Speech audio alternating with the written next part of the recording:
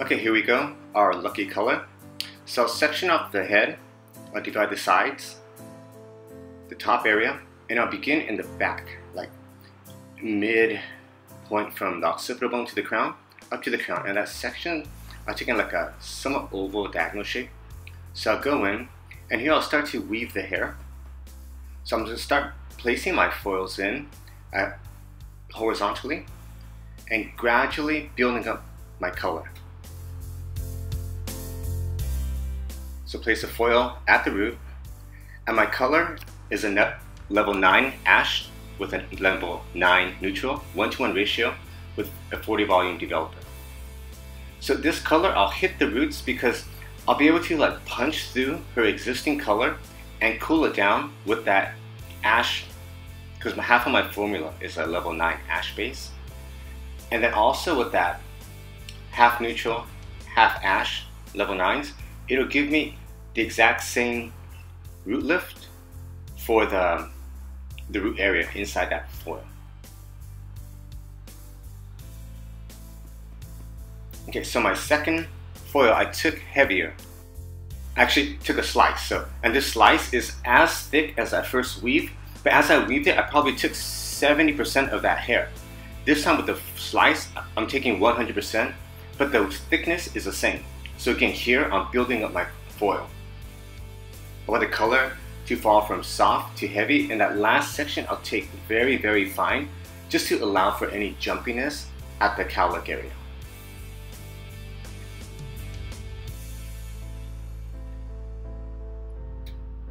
So now I'm building down the color, starting with the weave, and again place the foil right at the seam right at the root. Use consistent tension to hold that foil into place. And I like to place a foil from like mid foil to the roots, and any existing hair I can just lift it up and just dump it in the same area. I like to have my product and my hair that I'm working on at about from the beginning to the 50% mark of that foil. So now through the sides I'll be working with horizontal sections. Again, my sections are quite wide because I don't want it falling too natural. Thus, I'll also weave the hair quite heavily. And always make sure you take a piece of that hairline. Some things you need to take into consideration about hair throughout the hairline. If you find that the hairline is quite fine or thin, or the density is less than the other portions as you move back, you need to weave or slice that area a bit finer. Otherwise, you'll find that you get a really heavy blotch right at that point. So still, working up the head, I take a big slice here, just slightly above the parietal. So again, I'll place my product at the mid shaft, and this time I'm using the fingers to hold the foil into place, and then I'll go back and very gently tap up the lengths right at the root. I don't want to exceed the foil, and the longer lengths I lift it up and I can drop it down. So again, as I said, I like to have my hair and my working product at that 50% mark within my foil, because it gives me a lot more control. Okay, so just seal up the foil nice and clean. Just when I'm doing foil works, after I take into consideration all those little details, then it's just basically mechanics. It's about cleanliness, mechanics, timing. Okay, so through the opposite side, the left side, I'll approach it in the exact same manner. So again, here I'll take that area right at the hairline, just a little bit finer. And through the left portion of the side, I'll work it all in the exact same manner, so horizontal sections.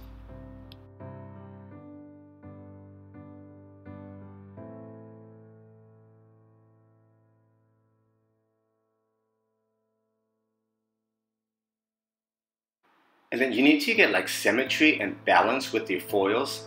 So one, you need to have a super strong mind map about the placement and this exact space in between each foil. A landmark that can help you a bit is if you're a little bit iffy, just turn around, look to the side into your mirror, and you can kind of gauge where that same foil on the opposite side sits at. So it's a faster way to line up your foil so you can be more accurate. So through the top area, I'm working with slightly diagonal sections, and notice her hair here is very, very fine. So I'll go in and just weave a bit softer. And again, use tension to hold the foil in place. Mid shafts, roots, and then the ends. And after, mechanically go back and just tighten up that foil.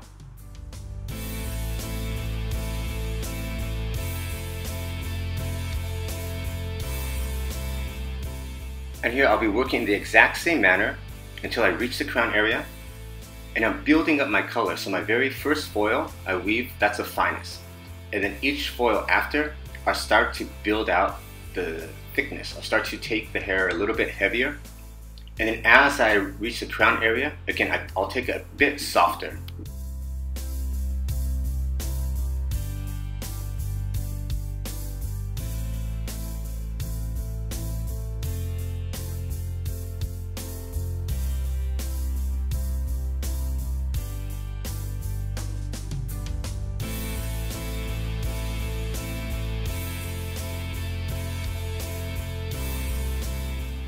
Okay, so now for the tint, I'll be using a level 5 ash with 40 volume through the mid lanes.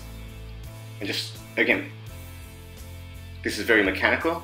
What you're looking for is to work with super clean sections, even distribution and saturation of the product.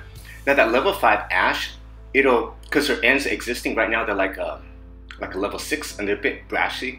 So that level 5 ash will tone down that color, and the natural area, it'll give me the same amount of lift. So in one shot, I can balance out her color. So I'll start in the back because she has no gray hair and the back's somewhat resistant.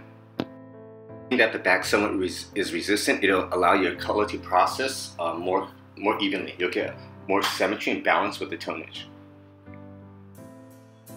And I'll just start to go in between foils, again making sure I get thorough saturation. And once the mid shafts are done, I'll let the chemical process for about 25 minutes, and then I'll go back and I'll hit the root area.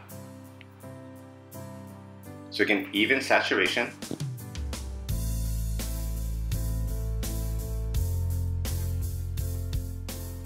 And just mesh the color into the hair. Now, so the root formula is a level 5 ash with 30 volume. The reason I left out the neutral tone is I don't want to pull warmth.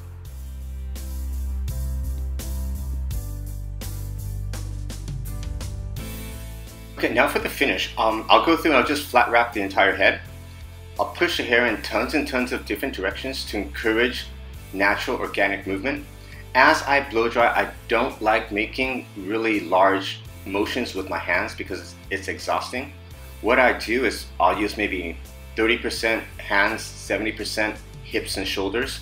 So by just shifting my hips and shoulders a bit, it gives me that distance so I don't have to exert so much energy to get the exact same result. So again, less is more, a 70-30 or 80-20 rule. Okay, there we go, our lucky color. Enjoy.